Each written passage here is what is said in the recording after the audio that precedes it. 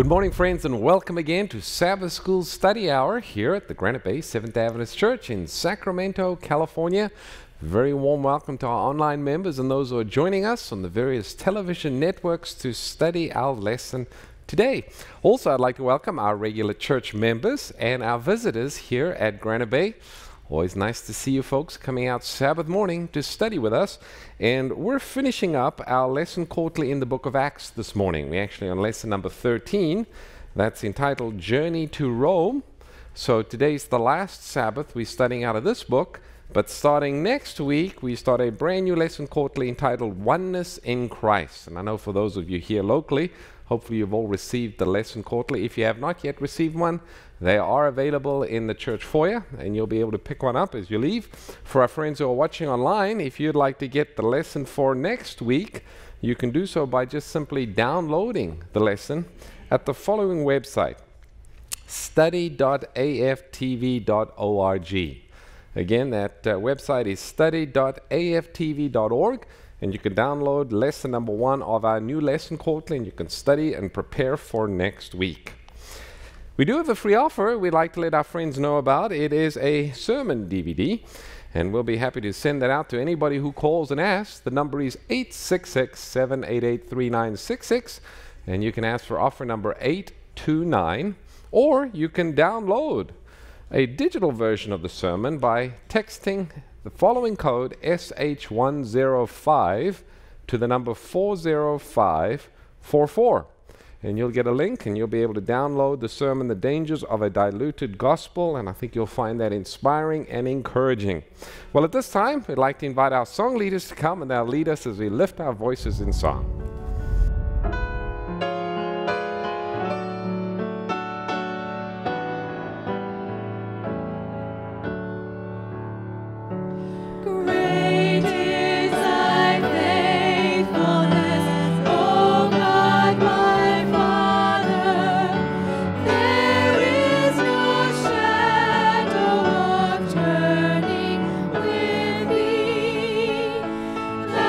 Changes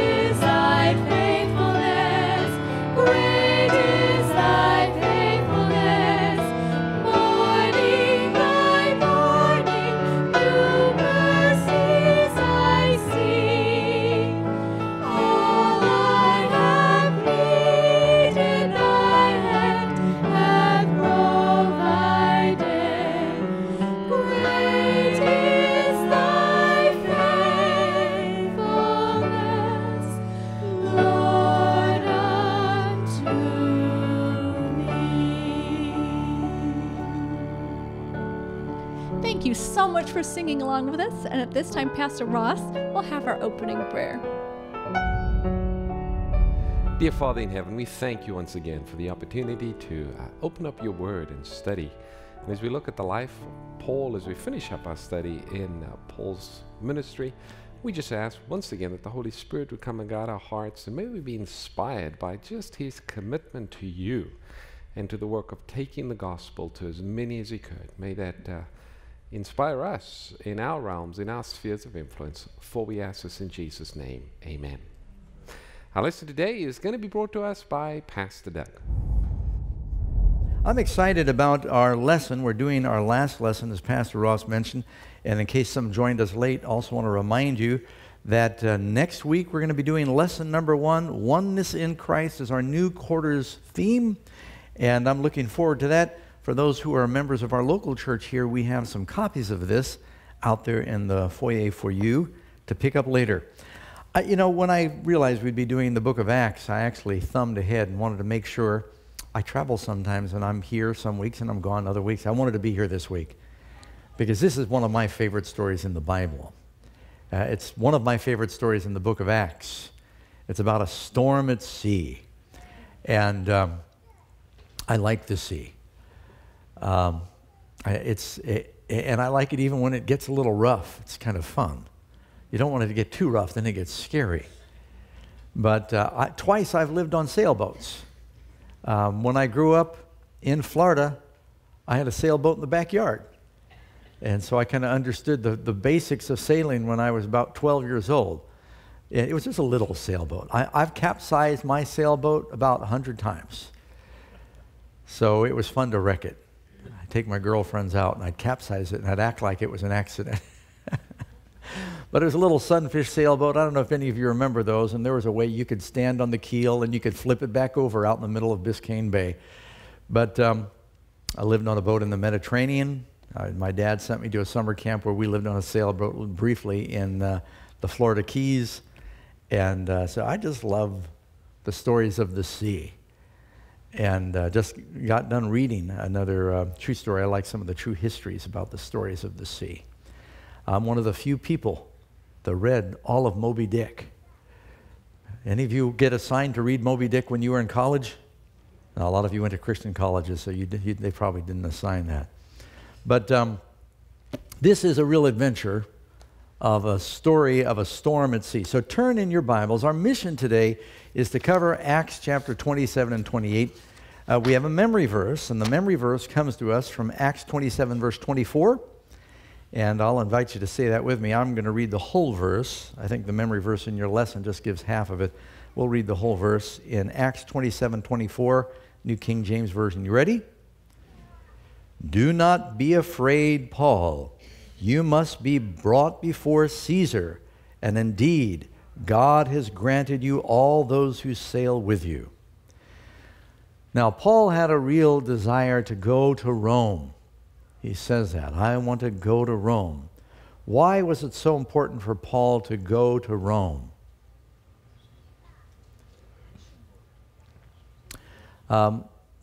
Amazing Facts was really excited when we were invited to do an evangelistic meeting in 1999 in New York City. Why do you think we were excited about that? Wasn't the biggest baptism we ever had. I think there were 60 or 70 baptized. The city's got 8 million people, so it's comparatively small.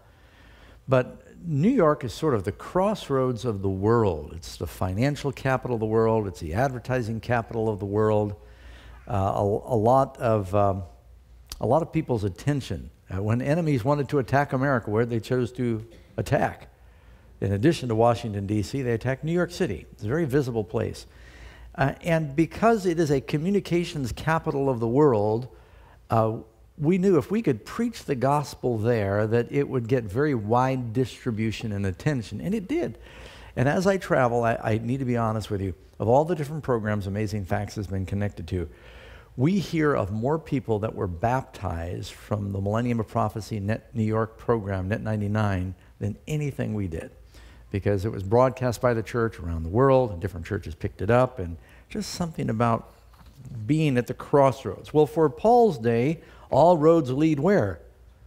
To Rome. It was we got the internet today. Well, that was the internet. It all went through Rome. Paul thought, look, if I can plant the gospel seed there, if we can get a good church there, people from all over the world go through and in Rome. Why did God pour out the Holy Spirit on the day of Pentecost? Acts chapter 2, for those who maybe weren't there when we covered that. Yeah, it tells you there in the chapter, there were dwelling in Jerusalem devout Jews from out of every nation under heaven. From all over the Roman Empire, they descended on Jerusalem during Pentecost. He preached, the Holy Spirit poured out and all the disciples preached, then they fanned out from that location around the Roman Empire. And so the idea was to disperse the gospel. Paul knew if I could just get the church rooted strongly in Rome. Now, there already was a church in Rome, but Paul hadn't really been there yet. It was there because of some of the Jews at Pentecost that went back and some of the other workers. He wanted to really help stabilize the church at Rome, and he knew from there it was going to go to England, it was going to go up to Germany, it would go to Spain, it would go to North Africa, because the Romans had trading in all those places. So God told him, Paul, you're going to go preach in Rome. He didn't think it was going to mean as a prisoner, through a prison. So finally, we've read about his trials. He appeals to Caesar. They said, to Caesar you've appealed, to Caesar you'll go. Now the journey begins. And so Paul gets on a ship that is sailing to Rome. And so join me in Acts chapter 27. And again, this last lesson covers 27-28. And when it was decided that we should sail to Italy, they delivered Paul and some other prisoners to one named Julius, a centurion of the Augustan regiment. You know, when you read, the Bible doesn't have good things to say about all the Roman soldiers. Some were very cruel to Jesus. But the Bible has nothing bad to say about centurions. Centurions typically were people who had been voted into position by the other soldiers in order for you to be a centurion, and usually had 100 men on you roughly. That's where you get a century, 100. All the centurions in the Bible that are mentioned are typically good. Centurion at the cross that said, truly this was the Son of God. The centurion that said he had faith in Jesus if he would heal his servant. The centurion that Cornelius, who is converted. And you've got here another centurion named Julius, who is fairly good to Paul along the way. So he's delivered to him, and many other prisoners. Now you read on here, you'll find out there's how many prisoners? Who knows? 276 prisoners are traveling to Rome to be tried. And Paul spends quite a while in Rome waiting for his trial because Nero's court was backed up. He was sort of the Supreme Court. And you can read that God took advantage of that idle time waiting for trial to preach the gospel around Rome. Now, just as a little amazing fact I thought I'd throw in, when Columbus came to America with the Nina, the Pinta, and the Santa Maria, how many total men were there on those 3 ships? Check your American history. None of you are going to qualify as citizens. There are 88 men, about 18 on the 2 smaller vessels and the rest on the Santa Maria. How long were they? 50 feet, 60 feet, 90 feet, then Santa Maria. They were, and that was a barge, and they went very slowly. Do you know that the Romans had ships in the Mediterranean that were 10 times bigger? They discovered they were going to be building an area that later turned into the Leonardo da Vinci Airport in Rome by the Tiber River, and as they were dredging there, they dug up an ancient Roman ship, and it was known as Caligula's giant ship. And I think they're going to put that up on the screen there. Why'd you make the picture so small? Anyway, I wanted the ship big, but that's a statue of Caligula in the back. This ship was 341 feet.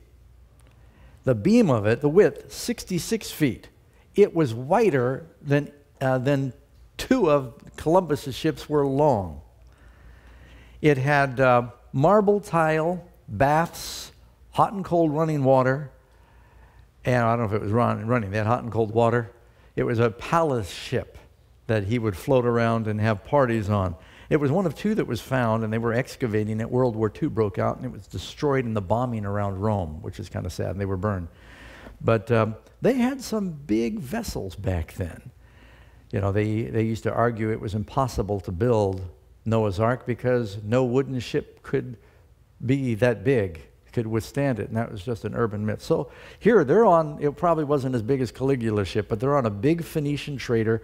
276 people are on this ship, and they need to get them to Rome. They make some stops along the way. Not everyone is a prisoner. There's some cargo that they're selling.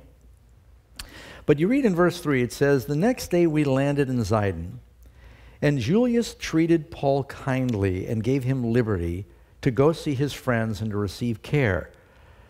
He kind of lets him go on his own recognizance and says, you know, you got to be back before we depart. Now, in the Roman Empire, it was very hard to run away and not be known. Romans, they had papers. You always had to give an account. Soldiers were stationed everywhere, and you had to be able to give an account of who you were and where you go. So unless you planned on just running off in the hills and hiding, you couldn't really escape. And Paul had given his word, and they knew he was a man they could trust. You jump down in verse 8, and as they're going from port to port, they're trying to make their way to Rome. It says, "We sailed slowly many days, and we arrived with difficulty at Sindus, the wind not permitting us to proceed. We sailed under the shelter of Crete." You know what it means to be in the doldrums? You ever heard the expression, being in the doldrums? We use it to talk about being depressed. Oh, they're kind of in the doldrums. It's because the ancient ships would be sailing off North Africa, and there was a place where the winds are typically very calm. They later discovered it's the place where eels go to mate, reproduce, and swim back to the rivers. Those freshwater eels, they go out in the middle of the Atlantic, they mate, they swim back. It's a place filled with seaweed. It's called sargassum. Seaweed. And ships got caught there. There'd be no wind, and they would be calmed. And they called it the doldrums because the sailors, in the constant sitting on the ship, no fluttering in the wind in the sails, in the heat and the sweltering there of the equatorial Atlantic, they would become overcome with depression. And sometimes these ships, you're glad when you're not in a storm, but it's almost as bad to be calmed. You're just sitting there waiting. You can't row these big ships very far. I remember in my little sailboat, I'd get out in Biscayne Bay, and all of a sudden the wind would go calm. And I'd pull out the centerboard and try to paddle, or I'd take my sail with my hand. I'd go like that, and just you could wave your way through the water a little bit to try to just move. You're just stuck out there in the middle, no motor. And so they were having much difficulty, it says, slowly many days. Now what's happening? There is a season to sail, and there's a season when you get to a certain point where it's not safe to sail. And they started this trip a little late, and it was going longer and longer. And Paul, who had a lot of experience in this, he was getting ready to give him some advice. Passing a shelter of Crete off Salome, with difficulty, means slowly, we came to a place called Fair Havens near the city of Lasea. Now, they should have stayed at Fair Havens. But when much time had been spent, they'd wasted so much time going slowly, and sailing was now dangerous because the fast was over. They typically thought that once the fall fast, a Jewish holiday, was over, that was the time when you avoided sailing. They just used it as a benchmark. It's like farmers say, you know, after your last frost, you then plant your tomatoes or your corn. After the fast, they said, don't sail. And the fast was passed, and they said, we shouldn't be sailing. Paul advised them. Now, Paul is telling the sailors and the owner of the ship, men, I perceive. Now, what right does he have to say anything? He's a prisoner. But you know what? He's gained so much respect. Paul had several private audiences with the kings of Jerusalem and Israel when he was down there. Now he's on his way. He's appealed to Caesar. He's a Roman citizen. Not all the prisoners on the boat. Some were just slaves that were being tried. Paul has a little more prestige. He's got Luke traveling with him. That really helps if you're going to go through a storm, if you have some friends. You notice it says in Acts 27:3, the next day we landed. What does that mean? Luke's traveling with him, so he's not alone. You go to verse 7 and 8, when we had sailed slowly many days. So he's got some friends. So Paul is giving advice to the master, and he said, I perceive this voyage will end in a disaster and much loss, not only of the cargo and the ship, but also of our lives. He says, you're going to risk our lives if you sail now. It's too late in the season. But they didn't want to listen to Paul. Now, how much did Paul know about sailing? Someone's going to read a verse for me. I think someone here has 2 Corinthians. There's a chapter 11, verse 25. Are we ready for that? They're gonna get you ready. Go ahead and read that for us. 3 times I was beaten with rods. Once I was stoned. 3 times I was shipwrecked. A night and a day I have been in the deep. You know what makes a stunt driver a good stunt driver? A lot of wrecks. And Paul understood something about sailing, didn't he? Shipwrecked 3 times. How many people can brag about that? That's like, would you want to fly with a pilot that says, I've crash landed 3 times? But he knew something about it. He wasn't the pilot of those ships that wrecked. He knew something about sailing. And so when he said, look, I wasn't born in Jerusalem. I was born in Tarsus. I've sailed across the Mediterranean many times, and I'm telling you, this is a dangerous time to sail.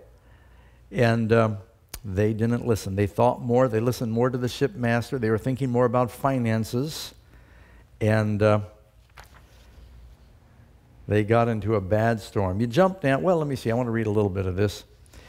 It said, go down to verse 11. Nevertheless, the centurion was more persuaded by the helmsman, the pilot, and the owner of the ship than by the things spoken by Paul. And because the harbor was not suitable to winter in, the majority advised, they said, look, if we're going to have to spend months waiting for the winter, it says the majority advised that they try to reach Phoenix, a harbor of Crete opening towards the southwest and the northwest, and winter there. And when the south wind blew softly, supposing they had obtained their desire, they said, look, it's a good wind. Let's take out. It looked good at first, soft wind. But not long afterward, a tempestuous headwind arose that had a name. It's called Euroclydon. So it's based on the same name as Europe. And so when the ship was caught and they could not head into the wind, they let her drive. Sometimes you try to tack back and forth when you're sailing, but they just had to drive before the wind. You couldn't go crosswind into the waves. You get capsized. They weren't going where they wanted to go. They're just trying to survive. And running under the shelter of an island. Now, when you're in a big storm, if you can get between the storm and an island, you get a little break in the wind. And while they're blowing, the wind subsided a little bit because they had the protection of a Greek island. They've often got little mountains in the Greek islands. And so they start trying to secure and tighten up the ship. It says, we went by this island called Claudia. We secured the skiff. They had to get the little lifeboat that they were dragging behind it. They had to tie it on the boat. Now that skiff, that little lifeboat comes up later in the story. When they'd taken it on board, they had hoisted up on board, and they had to tie it down. They used cables to undergird the ship. They're just trying to keep the ship together. They're tying it with very strong ropes. Fearing lest they should run aground on the Syrtis sands, they're now drifting towards a place where they knew it was shallow and they were going to wreck. They struck sail. They got the sail to pull away from the island, and they were driven. And because we were exceedingly tempest-tossed, sounds a little bit like the story of Jonah. The next day they lightened the ship. Now what does that mean? They start throwing things overboard. Now they're not throwing overboard the ballast. These ancient ships often had stones they would take on board. They'd put in the very bottom of the keel to try to keep it from capsizing. And they're throwing over the valuables.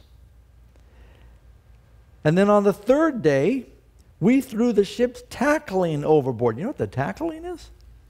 It's the ropes and the gears that you need for operating the ship. But they had extra ropes and gears in case they lost stuff. They said, look, we've got to unload everything. Now, how serious does it sound their condition is getting? You remember the story of Jonah?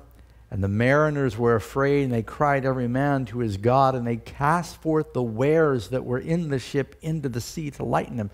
They're transporting these valuables ostensibly to make money. They're willing to throw everything overboard that they might be saved. What profit is it if you gain the whole world and you lose your soul?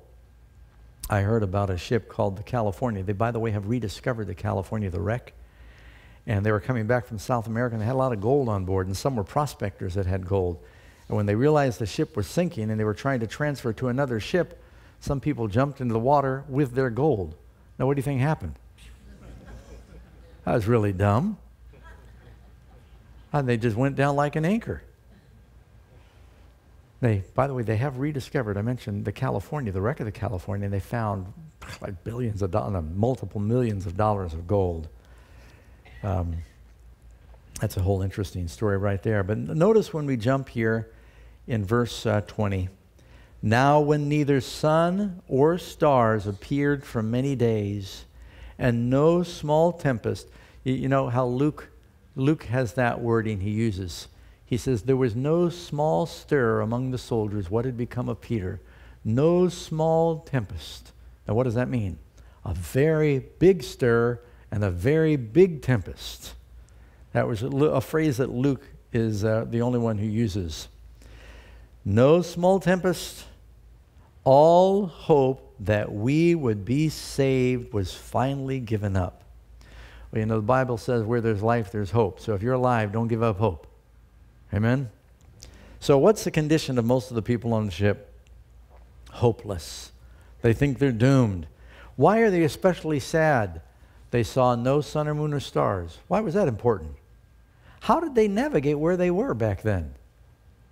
GPS? Smartphone? Compass? Compasses were pretty primitive back then. The main way they figured out where they were was by looking up. They would hope they'd have a few days where they could fix a position based on the stars or the moon or the sun, but they couldn't get a reading of where they were, which means you're blowing around in the storm. You don't know when you're going to go crashing on the rocks. Mediterranean is surrounded by coastline. It's got islands. They figured we're just going to wreck and we're going to die. But after long abstinence from food, Paul stood up in the midst of them and said, men, you should have listened to me. Don't you love people that say, I told you so? You who are parents, have you ever told your kids, I told you? He said, you should have listened to me and not have sailed from Crete and incurred this disaster and loss. And now I urge you to take heart, for there will be no loss of life among you, but only of the ship. How can he say that? For there stood by me this night an angel from God, to whom I belong, and who I serve, saying, do not be afraid, Paul. You must be brought before Caesar. Paul, you getting to Rome is so important, I'm going to save the whole ship. You must be brought before Caesar, and indeed, God has granted you all of those who sail with you.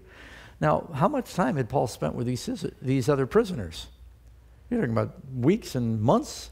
They've been making their way up the coast, stopping, trading, loading, unloading, and they're, you know, he gets to know these people. He loves them. He's praying. He's interceding for these people. Paul's not worried about him. He knows he's going to make it because God said, you've got to go to Rome. He's already been shipwrecked several times. He knows he's going to make it, but he's now praying about the others. He knew that there was a disaster, a shipwreck coming. You must be brought before Caesar, and indeed God has granted you those who sail with you. Why did he say granted you? Because Paul was on that ship as an intercessor. When we're surrounded by unbelievers and they're going through a trial, is that an opportunity for us to be intercessors? Have you also noticed that when people are going through a storm, they're more ready to listen to you than they are when everything's going great? It's so hard witnessing to atheists when they're happy. But when they're going through a trial, they'll listen. I've got some friends that I know. I won't say much else about it. And I try to witness to them a little bit, and they kind of blow me off. They're pagans. But then when they go through a real trial, I've got one friend in particular going through a real trial. I said, I'd like to pray for you. Oh boy, they are happy to have you pray. It's amazing how a storm gets your attention. So, they're going along in a storm, and Paul then tells them, God has granted me those. You go down to verse 25. Therefore take heart, men, for I believe God. He starts out by rebuking them. You should have listened. But then he encourages them. Take heart. I believe God that it will be just as it was told me. You know, if you're going to witness to your friends, first you must rebuke and then you must comfort. Repent, for the kingdom of heaven is at hand. Repent is a rebuke for sin. Kingdom of heaven at hand is hope that you can be there. You can be forgiven. And so the message of the gospel is you are a sinner, but good news, Jesus is a Savior, right? So that's the message that he gives them. And he says, take heart, I believe God. It will be just as he told me. However, I got a little bad news. You want the good news or the bad news? You're going to live. Bad news, we're going to wreck. And it goes on and says, they did not see anything for 14 days. Now, as you read through Acts 27, 28, you're going to notice that the number 7, or derivative of 7, comes up 3 times. And I think there's some spiritual meaning in this story. Let me give you something to think about. Here you've got a shipload of prisoners on their way to judgment before a king. We are prisoners that are on our way to judgment. On our way, God puts one of his messengers on the boat.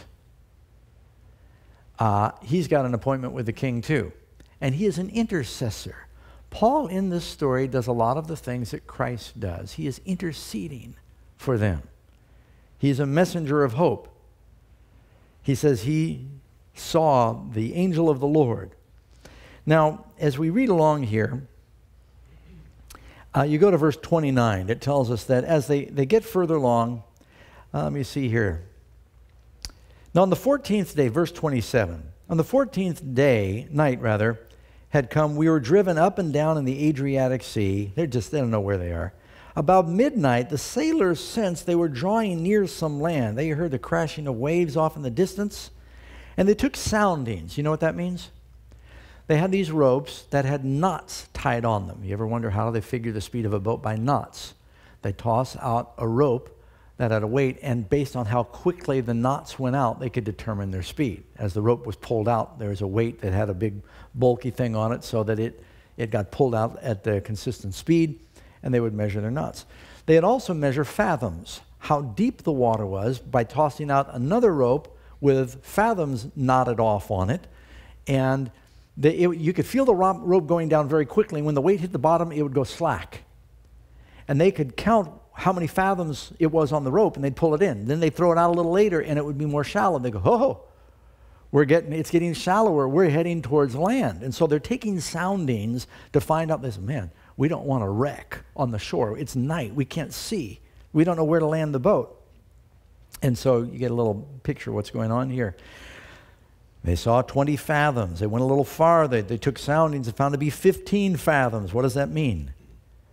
Does God give us prophecies to show us where we are in history? You take fathoms every now and then. You got to look around. Then, fearing lest we should run aground on the rocks, they dropped 4 anchors from the stern, called Matthew, Mark, Luke, and John, and prayed for the day. Someone's going to read another verse for me. In Revelation 7, verse 1. After these things, I saw 4 angels standing at the 4 corners of the earth, holding the 4 winds of the earth, that the wind should not blow on the earth, on the sea, or on any tree. So that tells us of a time where a tribulation is coming, but these angels, like those cables in the ship, they're holding back the disaster, waiting. And so I'm not trying to draw a theological connection. I guess I'm making a little connection. 4 in the Bible sometimes represents something universal. Those 4 anchors that are holding the ship.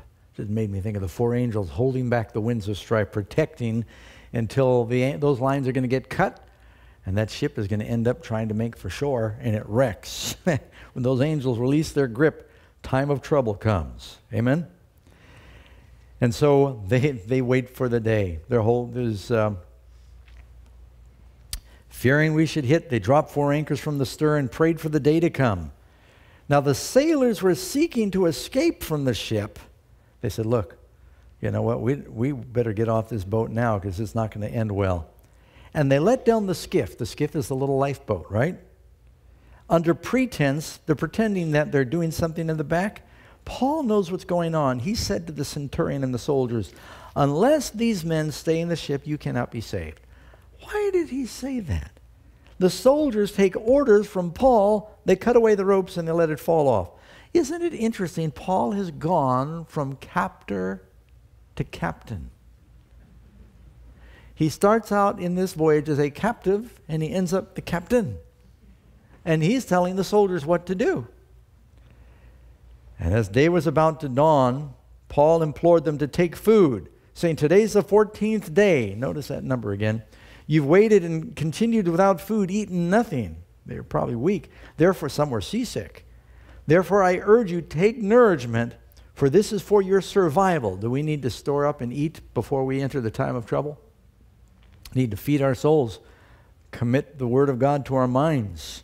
Take nourishment. This is for your survival. Notice the beautiful combination of the practical with the spiritual. Paul says, I prayed, but we need to do practical things too. Now, why did Paul tell the sailors, cut away the ropes lest, he told the soldiers, cut away the ropes so the sailors don't escape in the lifeboat? Nobody's really saved by the lifeboat that we know of. I think that ship is something like God's church. And, you know, there's a temptation to fragment as we near the end.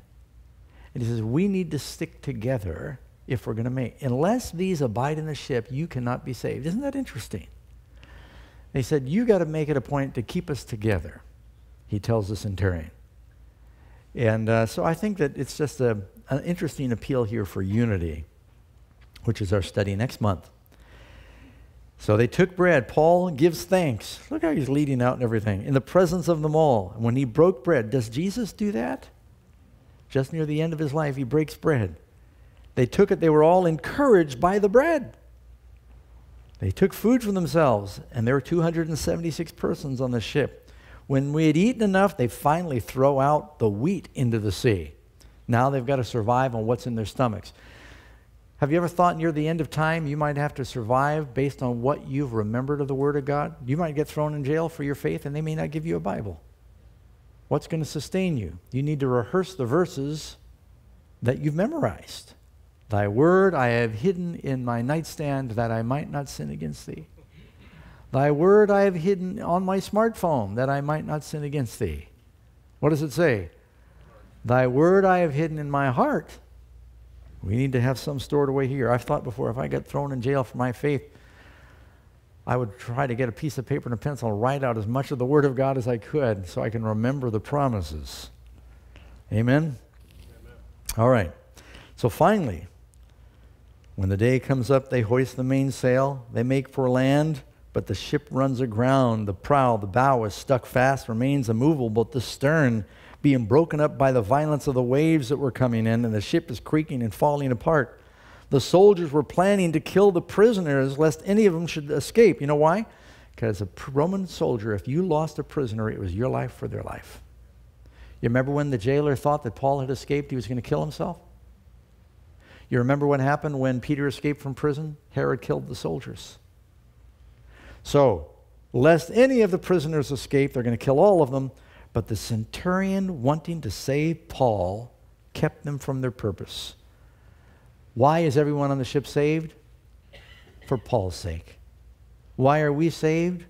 For Christ's sake. Amen? And he says, look, grab what you can. The ship is breaking up. Grab little pieces of it and swim for shore. Is our church going to be able to survive in the last days as an outward organization?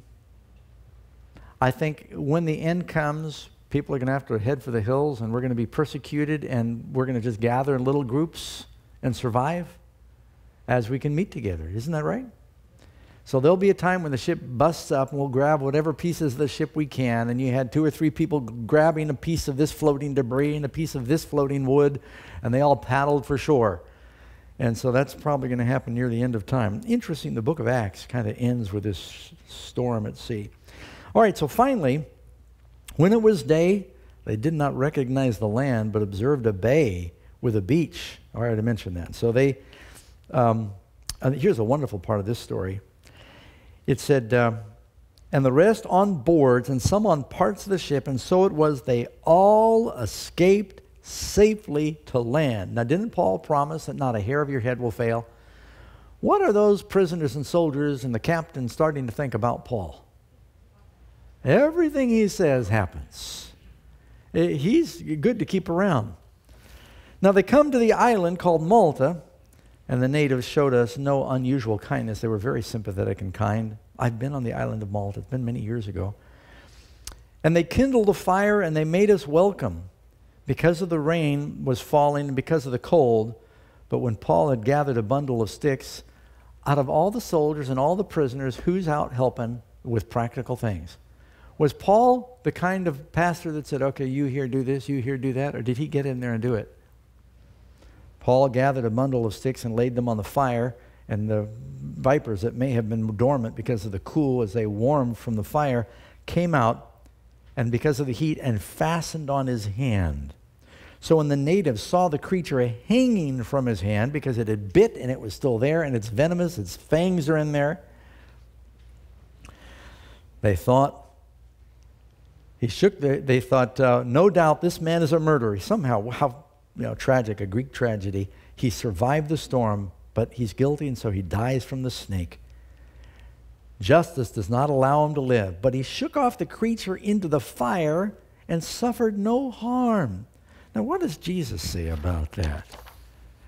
Does the Lord say, they will take up serpents, and if they drink any deadly thing, it will by no means hurt them? Amen?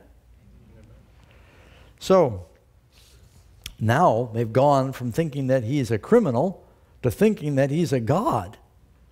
They looked for a long time and no harm came to him. They changed their minds and said he was a god. You know, that just tells you people's opinion. They go from thinking he's a devil to thinking he's a god in just a few minutes. Now, does the Bible say something about the serpent might wound you, but he will not stop you? Serpent's a symbol for the devil, right? And it says that in that region there was a state of a leading citizen of the island whose name was Publius, who received us and entertained us courteously for 3 days. And it happened that the father of Publius lay sick of a fever and dysentery. And Paul went to him and he prayed and he laid hands on him and healed him. So when this was done, the rest of those on the island who had diseases came and they were healed. And they honored us in many ways. Now, you're going to read for me Acts 14, verse 3. You got that? Acts 14:3. Therefore they stayed there a long time, speaking boldly in the Lord, who was bearing witness to the word of his grace, granting signs and wonders to be done by their hands. All right, and why does God allow Paul to heal this man? Acts 4:29. Now, Lord, look on their hearts, look on their threats, and grant to your servants that with all boldness we might speak your word by stretching out your hand to heal, and that signs and wonders may be done through the name of your holy servant Jesus. Why? Bearing witness to the word of his grace, granting signs and wonders. Why did Jesus do the healing? Why did the apostles do the healing? That they would then listen to the word, and they would see.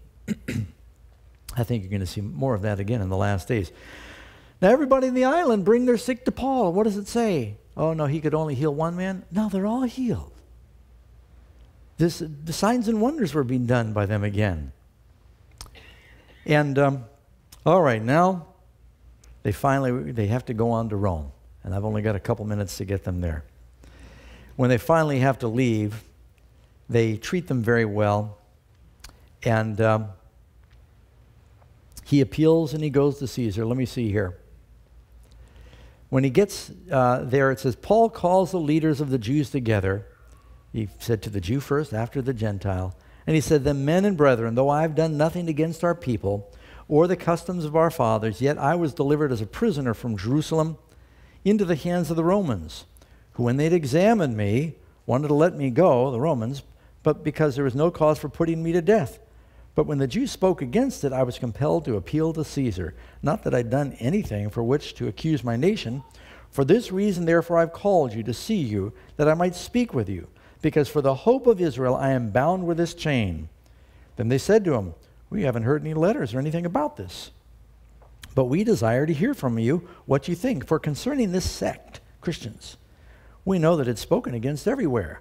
So when they had appointed a day, many came to him at his lodging, to whom, now when he got to Rome, they gave him his own house he could live in,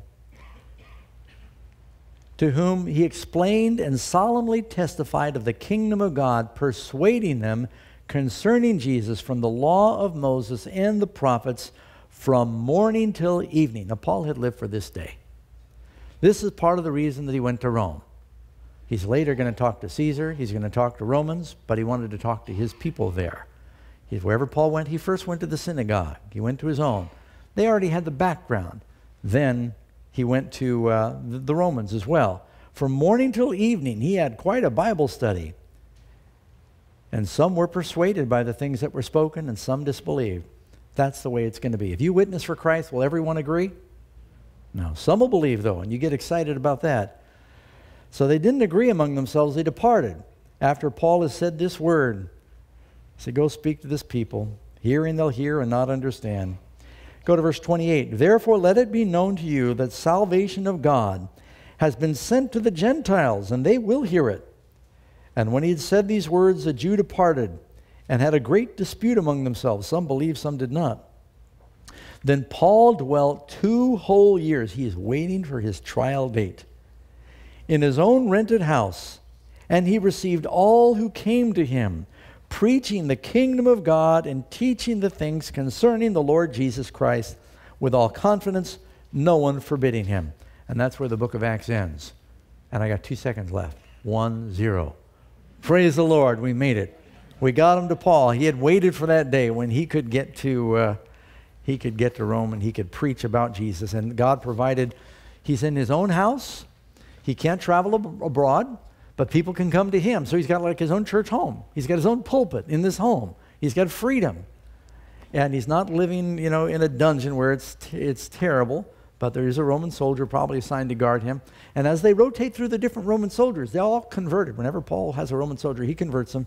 Then they go among the troops and they start preaching. Then they go to Herod's or to Pilate or Caesar's household and they're preaching there. And eventually the servants in Caesar's household hear the gospel. And so Paul, through his influence in this big city, he actually has an influence that goes everywhere. Well, I enjoy the book of Acts. How about you? All right, God bless you, friends. I want to tell you we're out of time, but we do have a free offer if you missed it. It's called Dangers of a Diluted Gospel. And it's a message I shared. I think it's got an important message about diluting the gospel. And we'll send it to you if you ask. You can call 866-788-3966. Ask for offer number 829. And you can even download this message for free. If you want to download it, you just type in your phone or your device SH105 and type it to 40544 to get your free digital download. Listen and then pass it on to a friend. We're going to have our closing prayer here and then our mission offering. I want to say God bless to those that are watching. Let's face it, it's not always easy to understand everything you read in the Bible. With over 700,000 words contained in 66 books, the Bible can generate a lot of questions. To get biblical, straightforward answers, call into Bible Answers Live, a live nationwide call-in radio program where you can talk to Pastor Doug Batchelor and ask him your most difficult Bible questions. For times and stations in your area, or to listen to answers online, visit bal.amazingfacts.org.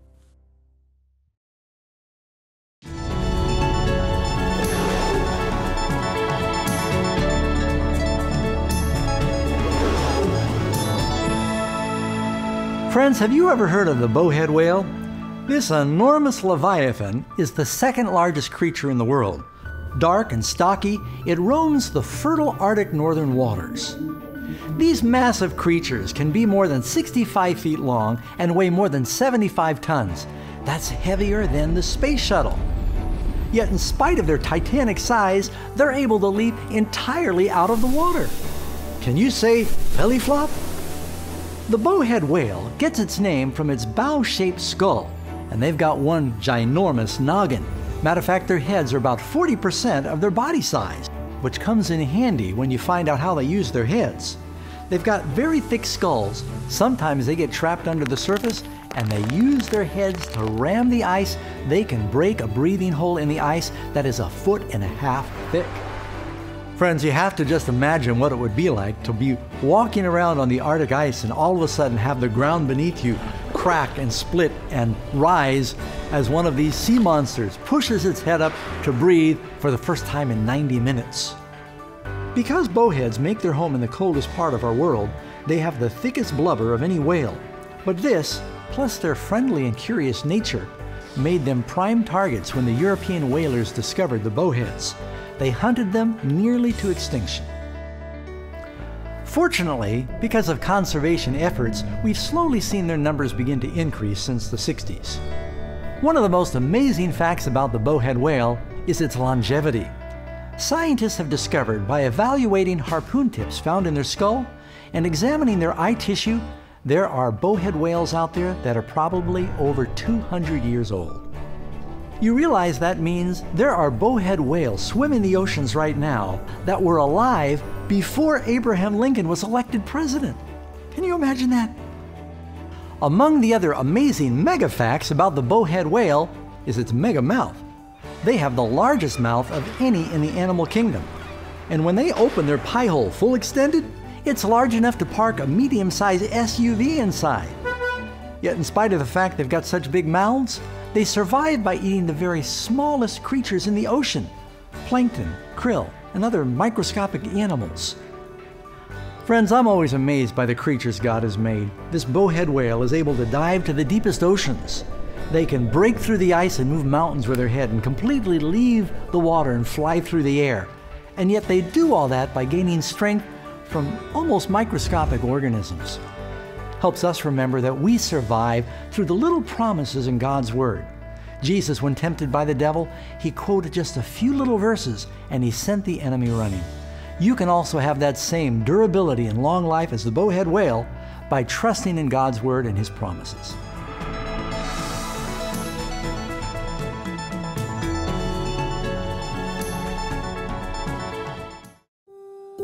Did you know that Noah was present at the birth of Abraham? Okay, maybe he wasn't in the room, but he was alive and probably telling stories about his floating zoo. From the creation of the world to the last day events of Revelation, BibleHistory.com is a free resource where you can explore major Bible events and characters. Enhance your knowledge of the Bible and draw closer to God's Word.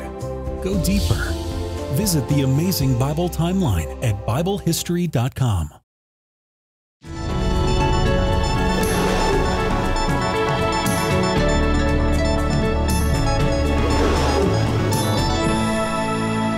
We're here on the beautiful coast of the island of Puerto Rico. And if you were to travel east about 2,000 miles, of course, you'd be out in the middle of the ocean. But you'd also be in the middle of a mystical sea called the Sargasso Sea. It gets its name because of this common brown seaweed that can be found floating in vast mats. The area of the Sargasso Sea is about 700 miles wide and 2,000 miles long. Now, the seaweed itself is fascinating stuff. It was first observed and called Gulf weed by Christopher Columbus. It gets the name sargum from the Portuguese. Some people use it as herbal remedies. But out in the middle of the Sargasso Sea, the water is some of the bluest in the world. It's there you can see 200 feet deep in places.